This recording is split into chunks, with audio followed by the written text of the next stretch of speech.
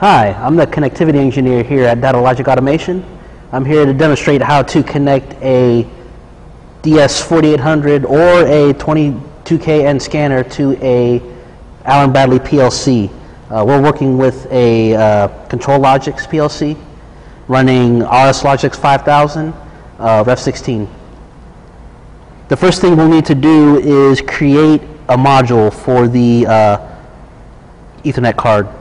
So we'll right click, make a new module. Under communications, you want to select generic Ethernet module.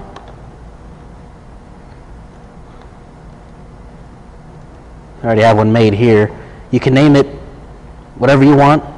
Our command format is data sent. You input your IP address here, whatever address you want. Then here's our connection parameters for assembly instances and the sizes for those assembly instances. We need to use, and the assembly instances are for input 100. In this example, I'm using a size 32. Output, the assembly instance is 150, and using a size 8 in this example. Configuration, assembly instance is 1, and the size is always 0.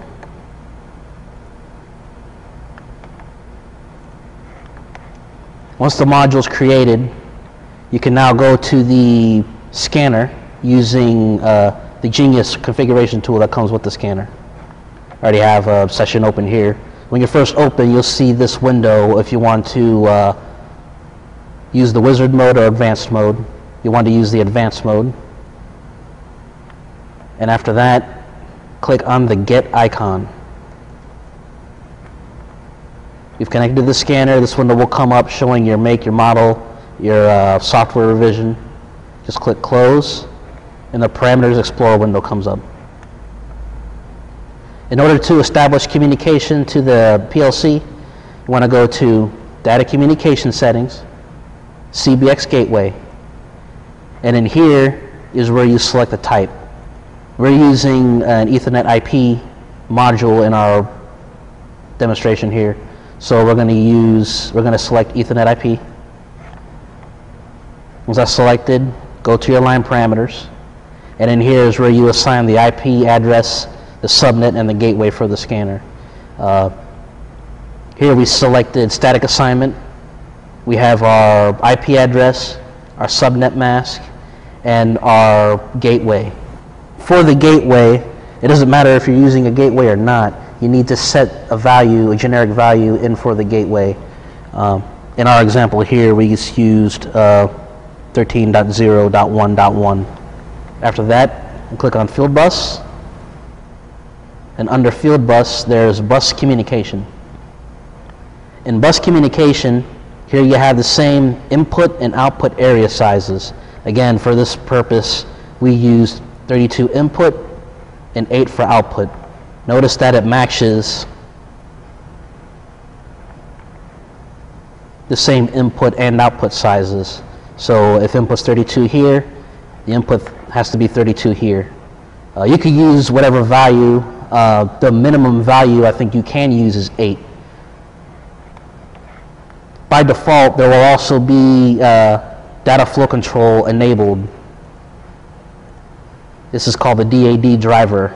This DAD driver is used for data resynchronization, data fragmentation, flow control, and things of that nature. But for right now, we're going to disable it, that way we can see the data in our PLC. You can read more about that DAD driver in the manual that's on the Genius CD. It's also possible to toggle the trigger of the scanner by triggering with the PLC. The parameter for that is under operating mode. Start input from field bus is the parameter we want to change. Let's make sure there's a check mark in that box. With all those settings set, we will go ahead and send this configuration by clicking the Send Configuration icon. That you send to the EEPROM, that way it stores permanently in the scanner.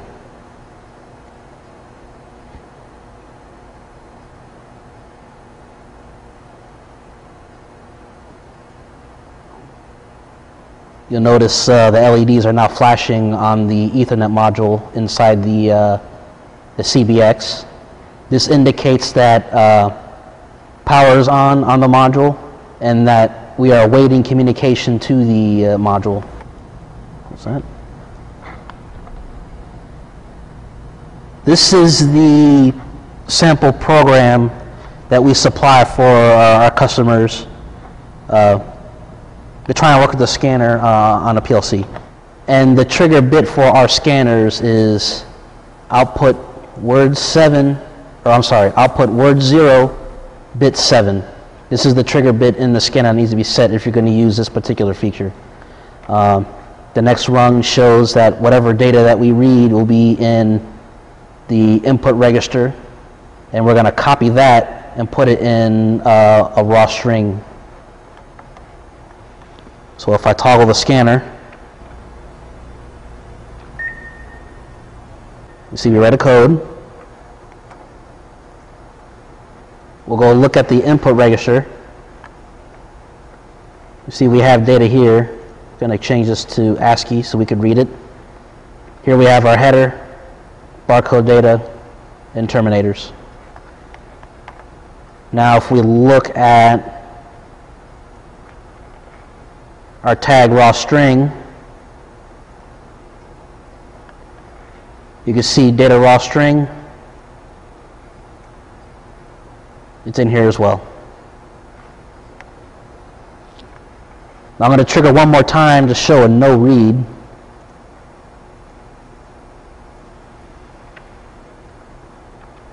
Toggling the bit, toggling off. Now if we go back, look, we have no read in our input register and no read in our raw string. Now there's no need to really trigger the scanner through the PLC. You could use the regular photo eye as well to trigger the scanner, and the data will present itself in the same way. Hope this demonstration was helpful to you.